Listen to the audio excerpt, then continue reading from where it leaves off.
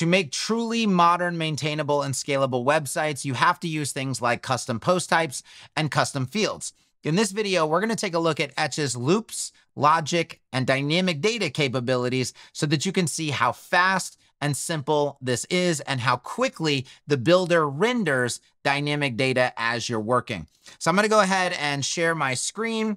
Let's make sure we're good to go. We are. I'm gonna just go through one very simple example, and then I will do a follow-up video because a lot of people have been asking about WooCommerce, and they probably think there's Etches, they haven't even started working on WooCommerce functionality. There's no possible way they could potentially create a product card and loop through the products and have the dynamic data all populate with the regular price, the sale price, the product description, the product image, all of that. Well, that is already possible in Etch, and I will do a follow-up video for that. I'm going to start out with a non-e-commerce example, something that probably people will build on every single website, just to show you how quick and easy this is.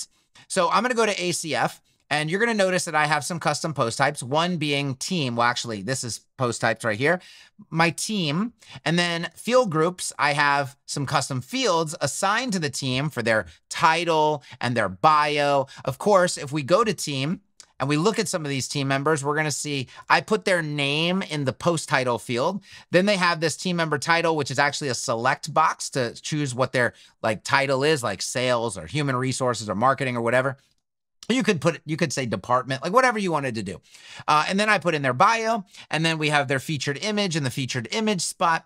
And what I need to do is I need to make a grid for our team members. And this is going to require a loop, and it's going to require pulling this data dynamically into the card that I create inside of that loop. And I wanted to just start with a simple example because I do want to go slow and make sure that nobody is left behind. Okay, so I'm going to go pages. I'm going to go home. We're going to edit with Etch. We have a blank slate. I'm going to start with a section. Inside that section, I'm going to drop in a heading, and that's just going to say meet our team.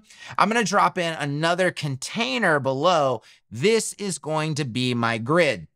Now, I do want to pause here and say, in the near future, you will be able to create custom post types and custom fields, do conditional field logic, and even do things like bidirectional relationships with custom fields natively in Etch. You will not need advanced custom fields. You will not need MetaBox. You will not need any add-ons to manage this. This will be native functionality inside of Etch for all plan levels. This is part of our commitment to building what we call a unified visual development environment. You should not have to leave Etch to go create a custom post type. That is a critical part of the workflow. You should not have to leave Etch to go create custom fields. That is a critical part of the workflow. You will be able to make those things in line in the interface while you're doing all of your other work. You never have to context switch. You never have to go to a magic area. All of this happens inside of Etch. But for right now, we do have ACF installed so that we can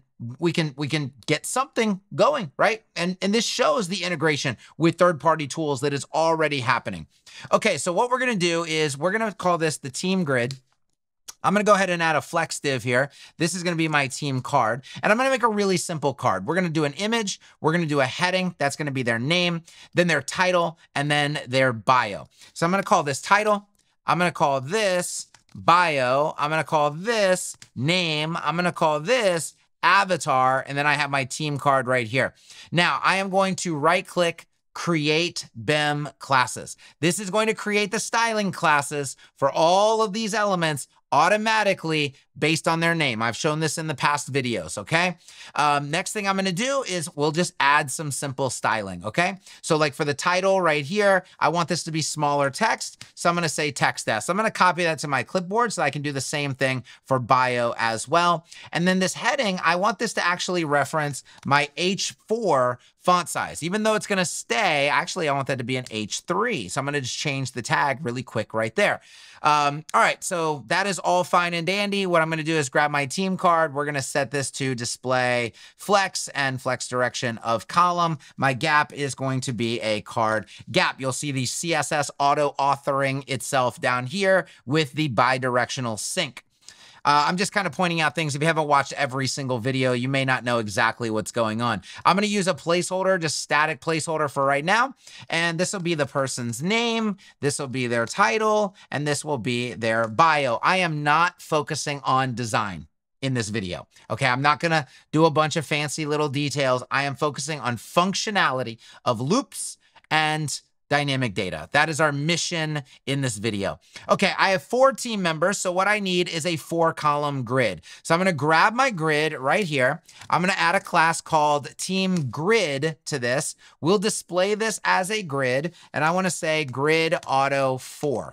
Okay, grid auto 4, if I can type properly. Now, you're not gonna see it turn into a 4-column grid because auto grids, they auto-fill. And so if there's only one thing, it'll take up all the space, but as I add more, it will then put them in their grid slots. It's very dynamic. This is great for like if you have 4, but it might be 3, but it might be, you might need 2 rows, whatever. It's just gonna fill itself out nice and evenly. Okay, so the next thing, and that's just something from ACSS, we don't even have to, focus on those details. You can make a grid however you want to make a grid in Etch. This is just the way that I do it because it's very fast, it's very easy, and it's very effective. All right, so the thing we're gonna do is we're going to turn this into a component because I know people are wondering, well, okay, you can loop static stuff but can you loop a component? That would be even cooler if you could loop a component. Well, yes, we can loop a component. So let's make a component. We're gonna right-click, create component. I now have a team card component. What is the first step, class, on creating a component? Well, after you right-click and create component, you have to create the props. We need a text prop, a text prop, a text prop. That's 3, and we need an image prop. Okay, so we're gonna go 1, 2, 3, and image. This is going to be called name. This is going to be called title. I'm just doing this, name, title, bio, okay? This is gonna be called bio. If you haven't watched my components video, you should go watch it. Components are very, very, very powerful. This is gonna be called avatar. I'm gonna choose my default avatar right here, and then I'm gonna click, and that's gonna map that to that prop area, okay? Bio goes here, title goes here, name goes here. It's that easy. I'm gonna hit save. There's my card, there's my component. It's all propped up and it's ready to go. All right, next thing we're gonna do is we are going to get our loop going because I need to pull in, I can't just have 1 card here. I have to have 4 cards, but I can't duplicate this card and just make 4 of them. That's static. That's not what I want to do. I want to be dynamic. I want to loop through all of our team members. And in the future, if we add more team members, this grid, this page will populate itself. It will keep itself up to date. As I delete people from the back end, as I add new people in the back end, I will never have to touch this again. It will just manage itself. That's the beauty of dynamic data. All right, so what I'm gonna do is I'm gonna click on team grid, and for the very first time, you are going to see the loop in action. So I'm gonna come down here, I'm gonna click this little thing that looks, in fact, quite like a loop, okay? I'm gonna click it, it's gonna add a loop element to the page. I'm gonna drag my team card inside of it, and now I have my loop. And I can name this right here. I can say team members, okay? Just whatever, it doesn't affect anything. It's just for you, for organization purposes. Okay, notice right away that it's looping and it's like turned into 3 things because we have some default loops going on down here. And this is our V1 loop editor, which gives you access to the PHP arguments, which is fantastic for advanced people. But I know it scares beginners to absolute death. So I wanna pause here and I wanna say, for beginners, we are going to have a level 2 loop editor that is a nice, super friendly, easy to use UI. And you'll just click, click, click, click, click and configure your loop and it'll make total sense to you. However, everybody else may love using this because it's so fast and it's so powerful and it has no limitations. And you can even ask Grok to write these arguments for you, or Claude, or your favorite LLM, friend, right? Okay. So what I wanna do is I wanna loop through my team. Oh, look at that. It turned into 4 because there's 4 team members instantly. I want you to notice the instant rendering as I go through this, okay? It is very fast. There is no lag, nothing to slow you down, nothing to get in your way. I wanna change this to 8, even though we don't have 8, but if we added more in the future, it would expand to at least 8 here before it starts to paginate or some other method of handling extra people. And that's really all we need to do. Now what I have to do next is instead of statically putting content in here like Jake, okay, which is clearly gonna write Jake 4 times. Well, I don't want to do that. I need dynamic data. I got to reach into those custom fields that I created in ACF. I got to reach into them and I got to somehow pull out their data. Now I'll pause right here and say that what you are about to watch me do is not the proposed workflow. This is V1 of dynamic data, V1.1 of dynamic, like very soon, very, very soon. There's gonna be icons on these inputs. You click them, it's gonna show you the keys that are available, and then you just click, click, click, and it maps it, and you're done, okay? You don't have to do what I'm about to do, but we're not there yet. I'm treating you guys right now the way we have treated our customers in the development process. We don't wait until everything is picture perfect. Every single week, we release what is available, and you get to look at the new things, the new capabilities. You're not seeing the final end game of everything, but you're getting to touch, feel, play with exactly what is available new that week, and that is really, really fun, and it gets us feedback very quickly, and it allows us to iterate very quickly. And obviously, it's been a very successful process up to this point. Okay, so let's just get some dynamic data. I'm gonna do this dot title just to show you how easy this is. Still not hard. It's still not hard. I wanna explain the word this in just a minute, but I'm gonna go in and I'm gonna keep going. So I want this dot, ooh, this is the person, so this was the post title. This is the person's actual title. And if we go back here, I just wanna show you this as a reference. I go to field groups, I go to team.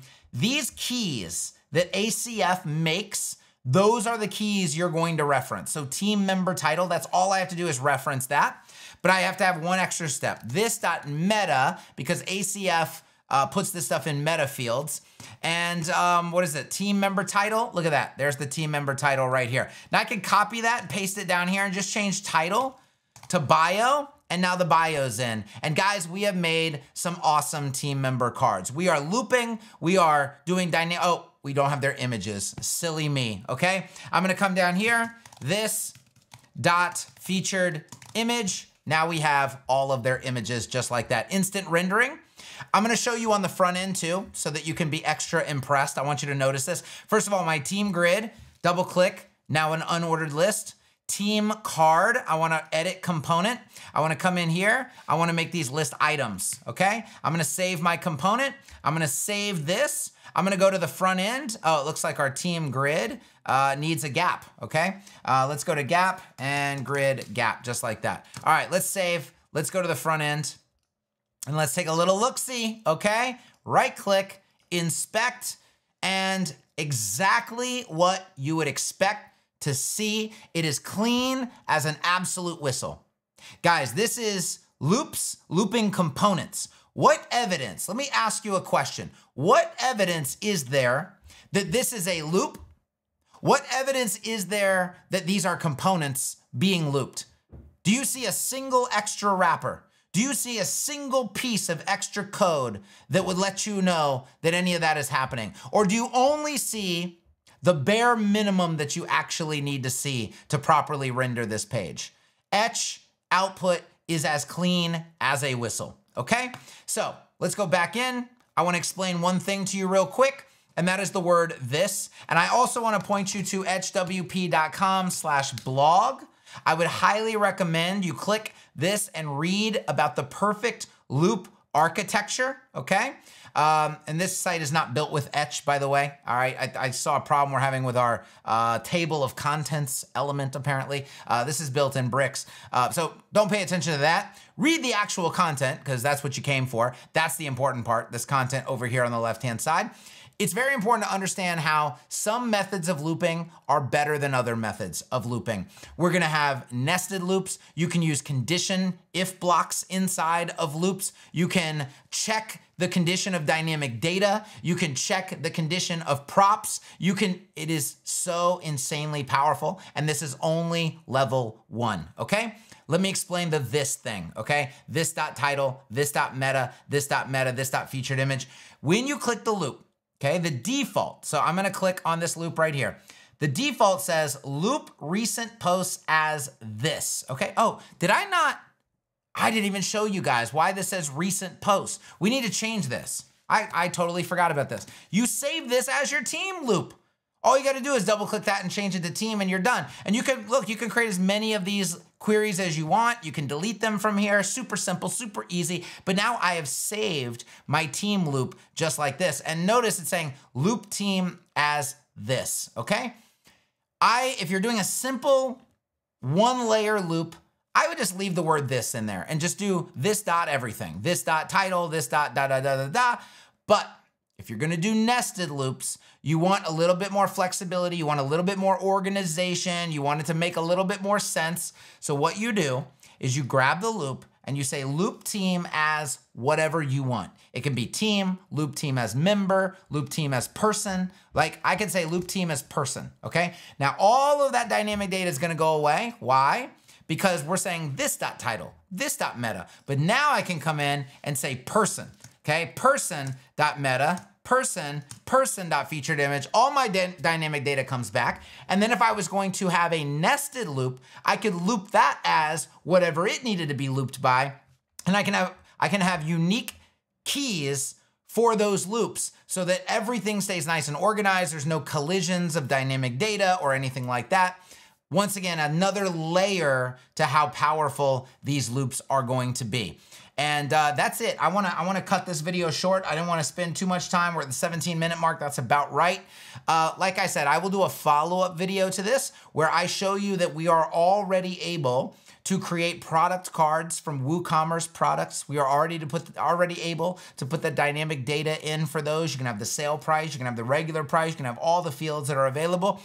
You can use conditional logic to say, hey, if it has a sale price, I only want to show products that are on sale. I don't want to show products that are not on sale. So I could create a grid that is products on sale, only show products that are on sale with our conditional logic. That is all possible and working right now inside of Etch.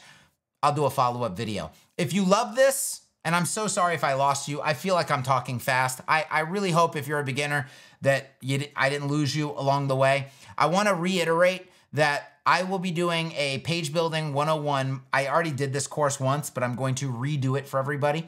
I'm gonna make it even more granular and modular, which means the episodes are gonna be even shorter. It's all gonna be redone in Etch. And I am going to guide you through all of these fundamentals, step by step, at a slow pace that you can follow along with.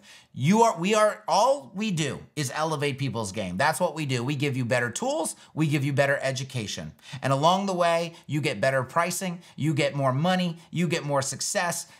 Good things happen to you. When you stick around us, good things happen to you, okay?